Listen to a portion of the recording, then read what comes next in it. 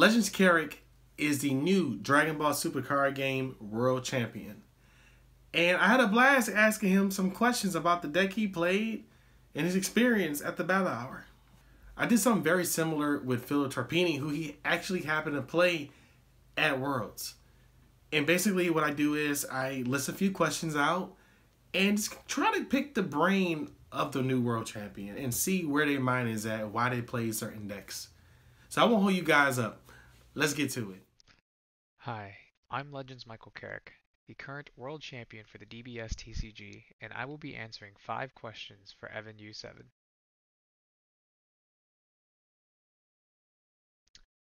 Why did I choose to play Android 21? Well, I guess that's a good story. So, um, all year, Android 21, and ever since that deck was created, actually, uh, Android 21, Nature of Evil, is the one deck I never want to sit down across, regardless of whether the player is a known player or whether they're experienced on it or not. I think that deck is just the most irritating and threatening deck to sit across from, right? Because you have to play so differently to really beat that deck and to starve that deck of resources. And so I was talking to my friend. I was like, well, what if we just take a good player and we just master the deck, right? Like, if we're afraid of this deck, what if we just master the deck ourselves? Then it's probably even more deadly. So that was the thought process we had going into it. Little did we know that the deck was actually favored into U7, favored obviously into all the other blue decks, and actually had a pretty slight edge into Green Gohan. Um, it, and most of it has to do with the SCR, admittedly, an SCR that can wipe out a unison regardless of specified cost, and then grant 2 attacks to push damage in, and then heal you. This SCR does a lot for the deck, right? And the deck's the best deck out there to abuse it, and it's really because of Pan, right? So once we really ironed all those like pieces out, and we started testing into the meta, it quickly became apparent that Android 21 just didn't have a bad matchup that was not in the color red, right? Like, yeah, Black Petrification was kind of annoying because it could hit your 8 drop, but you could play around that by attacking with oobs first, right? So they either have to petrify the oob or they just never counter. And then if they just never counter and you still have the energy up for the 8 drop, like you just don't play the 8 drop and they just took a lot of free damage or they lost a lot of hand count. Like little things like that really change the deck. And it's access to to guaranteed ramp is pretty cool too. Like obviously you can counterplay like the 2 drop and the 4 drop, but it's pretty consistent in doing what it does. It has great bombs. It's got a really accessible SCR, and it's really hard to read the playlines of the deck. Because like you think you're only giving Android 21 2 energy or 1 energy to play with for their next turn, but then like once you pass turn, uh, so many things come up. Like suddenly you remember that they played Total Audacity last turn, and you're getting a token that you're also giving them. Or they play a pan down, and then they use the pan with your creature to create the 2 drop Z card, which then gives them an extra energy to play. So now they just generated 2 energy out of nowhere.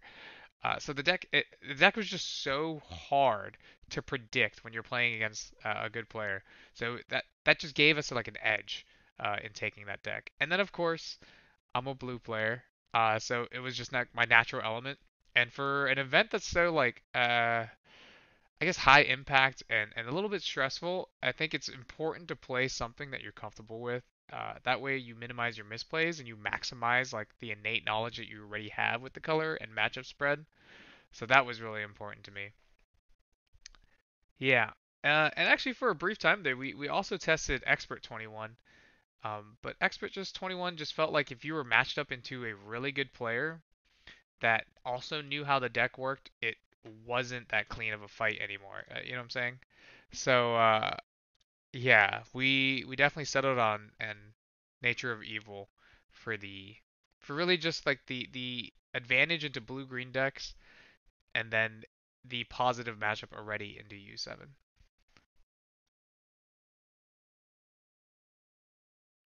What was my hardest matchup of the event? Hmm.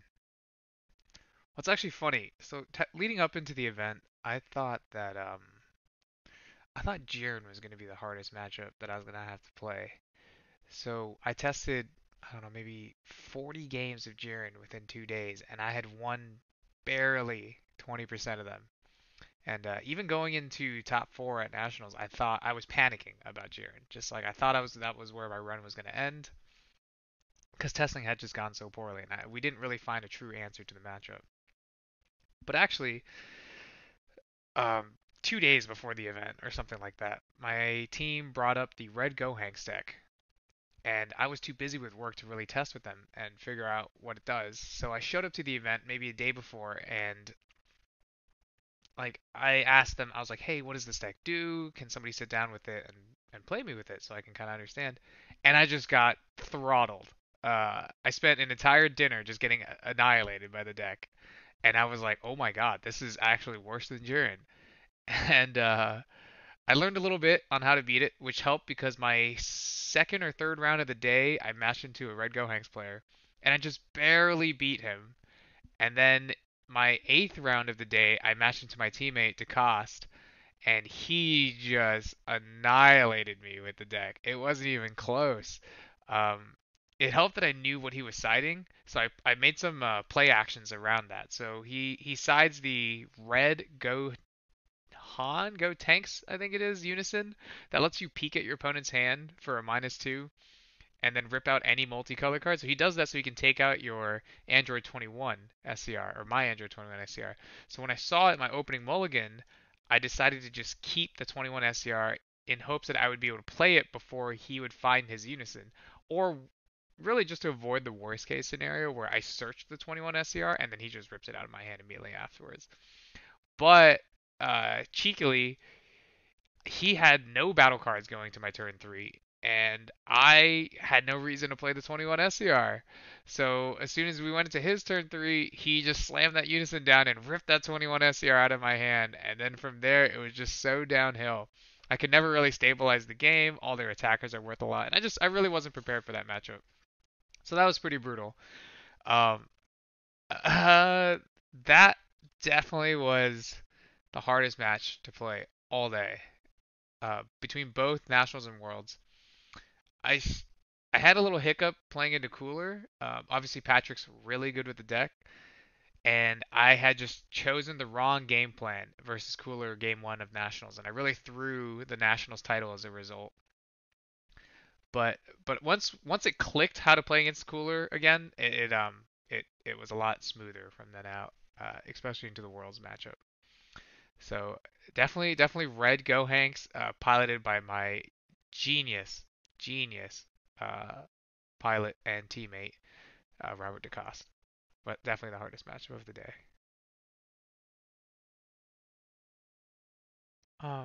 What other decks did I consider?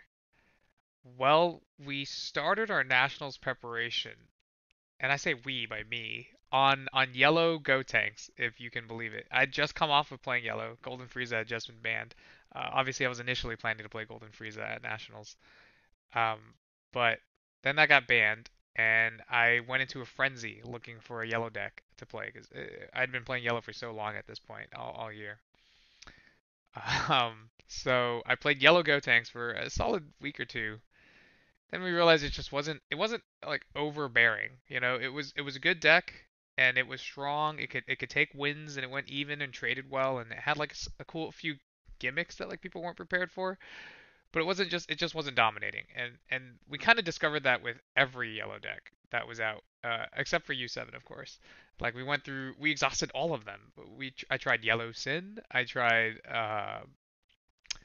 Majin Vegeta, I even tried the new like Kid Ku that plays skillless cards. I was like, oh, this is so cool. You can Final Flash whenever you need to. But it wasn't it. So I knew I wasn't going to play a black or a red deck. The tools in both of those colors don't really fit how I like to play the game, and their versatility leaves a lot to be desired for the colors, if that makes sense. So those were immediately off the bell. Of course, I redabbled into Go Bros. I do like that deck a lot, but it became quickly apparent that that deck having the awaken of a draw 2 and then minus an energy technically was really weak.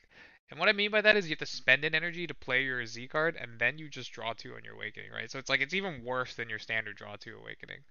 So like the early game was just so weak on the deck, it just wasn't worth risking. Plus, and then if you whiffed on Healing Pod, the game's over. So that wasn't worth an entire Nationals run or a Worlds run. And then we really started zoning in on how we beat U7. And the only cards that like guaranteed beat the 6 drop from U7 are Petrification, uh, and then the Gohan SGR from Blue. Those are the cards that like really come up, right? That are also versatile, right? Like of course you can splash in like Mafuba or something like that, and that'll also beat those cards. But but once we realized that, I it was just a no-brainer for me to pick something blue, and it had to be something blue that could play the Gohan SGR. The Ramku deck had just gotten a new tool in the 4-drop Vegito, so I started testing that for like 2 months. And every testing session, I would play like 9 or 10 games, and inevitably, in those 9 or 10 games, I would miss a ramped piece in the early game, at least one game, and I was like, this is unacceptable. I can't play a deck that's just not gonna work once every 10 games or so, right? The deck is just like severely just a worse blue deck if it doesn't get its ramp line off. So I tried Expert 21. I tried Beerus. Obviously Expert 21 couldn't play the Gohan SGR, so that's what really removed that from contention for me. Uh, at least not in a way that was impactful to the 6 drop. Uh, I tried Soul Striker. I tried so many different things, and then finally I was like, okay, it has to be 21. I even tried Invoker, but Invoker just couldn't beat Green Gohan. I nearly played it for Worlds after I'd gotten my invite to Worlds. But I was just like, there is no way for this deck to stick a win con into Green Gohan. So it just wasn't worth it. Ironically, I didn't even play a Green Gohan in my Worlds run, but it just wasn't worth the risk. But yeah, I think the deck that came closest to being my second pick for Nationals was actually 7-Coup. We spent so much time on the deck, and it just felt so strong, except for the 1 or 2 games that you would miss an opener, and then the deck just wasn't worth it. Oh, what do I look forward to in Beyond Generations? Well, I actually have a habit of not looking at any new cards until they're printed and in my hand. I don't test any new cards. I don't test any new sets. I don't proxy. I don't do any of it. And it's just been like a tradition for me, or I guess a habit. It definitely costs me when a new set comes out and my competitors have an edge on me. But so in saying that, I don't actually know what's coming out in Beyond Generations. But what I am looking forward to when that set drops is being able to try new decks. And coming kind of like coming down from the nationals and world stress of like only playing the hyper competitive decks. You know what I'm saying? Like for the last few months, I feel like I've only played like what people would call like the sweaty decks or something like that. But things that really I only thought would have a chance of winning worlds or nats. So I'm excited to go back to playing stuff that's like really casual or has like cool gimmicks to it, like cool combo decks. Even that new like tricolor Zamasu deck, I'm really looking forward to trying. So that's what I'm really looking forward to in Beyond Generations. What's my favorite DBS card? Okay, well this one's actually an easy one for me, and I don't know how many people would guess it, but it's actually not a character because I actually don't really care for the characters in Dragon Ball. I don't know if that's like taboo to say, but they're all just like really muscly men uh, that like scream a lot, right? Like but my favorite character or favorite card in DBS uh, is the Tournament of Power Arena. That card is so simple in the art, and it's just beautiful into this like dark background. The original too, not the golden one. The original with like just sitting in space, and then the effect of it is so fun to me. Like I mean it mimics one of my favorite cards from Magic the Gathering. So um, that for sure is my favorite card in Dragon Ball Super. Yeah, I definitely had final shoutouts. So I don't know when this video is going to be released, but this is going to be my final year with Faux XPPG. It has been an absolute blast playing with Faux XPPG, and I owe everything I've learned as a player to this point, to that team and that group of guys that I've played with. So definitely shout out to Faux PPG. Shout out to Eddie St. Hilaire. That man and I will still be great friends. Uh, and he just takes care of his people. And I think that is what makes Faux XPPG such a great team. But so shout outs to them. Shout outs to, of course, all the people that I've met along the way to get to this point in my life. And that's like not an over exaggeration. I really enjoy every conversation I've had with anybody I've met through this game. Whether it's like a discussion or disagreement about how something works, I think disagreements and discussions are just ways to learn new things. And so every time somebody brings up a new idea to me, or brings up their deck and just asks me to look through it for them and like what I think or what they could do better, I think that's just so cool. And that's like something you only get out of card games. So shout out to all of you guys that have made this journey so fun and that have made this so much more worth playing, right? Like, and finally, definitely last but not least, shout out to my friends from home, from Miami, from Fort Walton Beach. Shout out to you guys for putting up with me and always wanting to play card games, like 24/7. It doesn't even have to be Dbscg. I will literally pick up a stack of 52 cards and just want to play something with them, with my friends all the time. So, thanks, guys. Well, I hope you guys enjoy our questionnaire with the new world champion, Legends Kerrick. He's a great guy. I always enjoy engaging with him over the years in the world of Dragonball. And I wish him the best with everything. But what are you guys' thoughts on this? Did y'all enjoy the questions? Did y'all expect Android 21 to get first place despite all the Yellow U7 coming out? Let me know in the comments. Now, yeah, Yellow U7 was played for sure. It was definitely played. Did y'all expect an older leader to dominate the scene at Worlds? I want to know. Let me know in the comments. It's important. Also, subscribe. And I won't hold you guys up. I'm MU7. Have a great day. And remember, the Lord loves you. Bye.